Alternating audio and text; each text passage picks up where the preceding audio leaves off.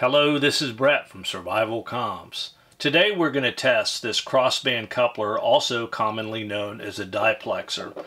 Now this device is commonly used in a couple of different configurations and can simplify antenna and feed line installations by allowing transmitters of differing bands to use a common feed line.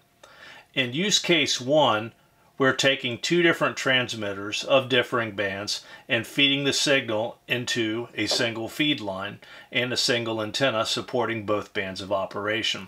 And that's what this device is being used for, and this model TS1545 is for VHF and UHF. Now in use case 2, we would take two transmitters of differing bands, then feed the signal into a common feed line, and if the antennas we were feeding were both monoband antennas, we would place another one of these crossband couplers at the antenna end of the feed line and connect the respective antennas to the respective ports on the crossband coupler. Now, the crossband coupler in both use cases outlined here allows both transmitters to operate simultaneously in the shared feed line.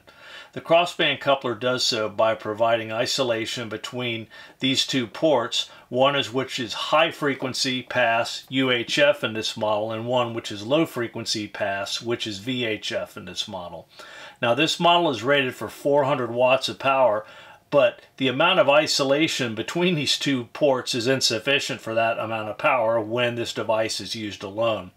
The specified amount of port isolation is only around 25 dB or so, and the most transmitter power you would want to use with this particular device is 25 to 30 watts if either of the connected radio's receivers is capable of safely handling a power input of 20 decibel milliwatts, which is approximately 100 milliwatts of power. We are testing this device because it is suspected of being defective. For this test, we are going to use a NanoVNA. Now, I use the NanoVNA often, but I rarely film it because I don't like the way it comes out on camera. And yes, I could use a software, but that defeats the purpose of the NanoVNA's portability, which is its strength in my opinion. For our equipment, we'll be using a 50 ohm load and two short SMA male to in male and in female RG216 jumpers. We will also be using a military surplus in male to male adapter. I am going to test this device for you on camera, and I am doing such with the belief that the viewer has a basic understanding of the NanoVNA and how to calibrate the device with the equipment you will use for testing. My NanoVNA on PowerUp defaults to a saved full spectrum calibration using two 36-inch SMA male to B and C male jumpers. We're not going to be using that cabling configuration or full spectrum for this test, so we will select a previously saved calibration using the equipment we will be using for this test from the recall menu. Next, we will select the display menu.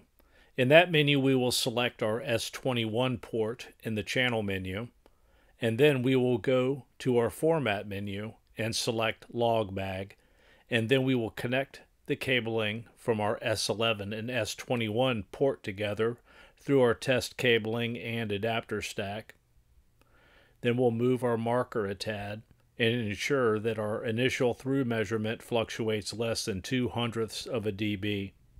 First, we will test for insertion loss, and this is how we will connect our device under test for VHF.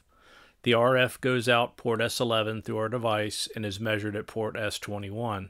The load goes on the UHF port. This is how it looks connected. And here is our measurement. We have 0.35 dB of insertion loss at VHF through our device. Marker 3 should represent our isolation, but we are going to confirm that in another test. Now we will reverse our connections at the transmitter ports for the UHF test. The S21 cable stays on the antenna port. Our UHF insertion loss measurement is 0.46 dB, and marker 1 should represent our isolation. Now we reconfigure our connections for the isolation measurement as shown. We feed S11 RF through the device and receive it on S21 and place the load on the antenna port. And here are the results of our isolation measurement, which is an average of 27 dB. Note the numbers almost coincide with the measurement data captured in our inertial insertion loss measurement. Well, like paternity court, the results are in. The device falls into the isolation window of 23 to 27 dB of isolation. However, the device falls outside of the insertion loss window or specification, and the specification is 0.2 of a dB per pair. Our device under test had an observed average insertion loss of 0.4 of a dB for one device. Now, the NanoVNA, although cool, is, at the end of the day, a toy. Considering that the device under test wasn't wildly out of specification, I elected to test the device on my spectrum analyzer tracking generator to see if there was a large disparity between results. And here we are using our spectrum analyzer on the insertion loss measurements of our device. And this is the VHF insertion loss, and we're looking at 1/4 of a dB.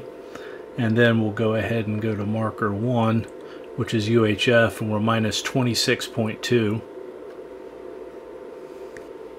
And here's our insertion loss numbers for UHF. And we're looking at 0.24 dB at UHF. And then at VHF, minus 25.15 dB. And here's our isolation on the spectrum analyzer at UHF. We're at minus 25.91. And at VHF, minus 25.82 on isolation. Well, in studying our results, we can see that there is a disparity between our instruments' results when compared to one another, and that the NanoVNA's measurement spread increases as frequency increases to a greater degree than that of the spectrum analyzer. We're talking 0.09 of a dB of max deviation in the spectrum analyzer and 1.54 dB of max deviation in the NanoVNA, and this is on measurement of the same device. But I digress. The device under test still falls below the insertion loss specification in 2 separate tests with 2 separate instruments and will not be returned to service. I hope this helps. This is Brett from Survivalcomms. Until next time.